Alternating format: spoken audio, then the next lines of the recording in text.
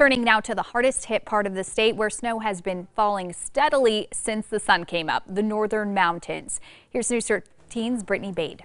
Lizzie, a very quick transition from fall to winter for many people in northern and northeastern New Mexico. Many counties are currently dealing with at least a foot of snow on the ground. Come here. Snow, snow, and more snow. We got about 16 inches, so this is a good start to the winter. It's a whiteout up in Red River where public works crews have been out all day plowing roads, creating piles about 9 feet high. The streets did remain mostly empty aside from some deer out enjoying the snowfall. Now over to northeastern New Mexico, there is a similar snow dump happening. Cars are completely covered at Vermejo Park Ranch west of Raton.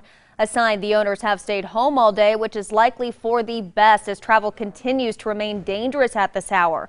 This is a look at I-25 heading through Raton. Now in Taos, the county sheriff is comparing current road conditions to trying to drive on an air hockey machine.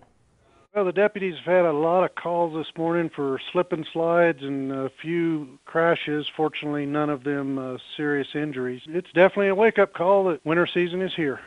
Sheriff Hogarth says there is already 20 inches on the ground at his home and the snow is still falling.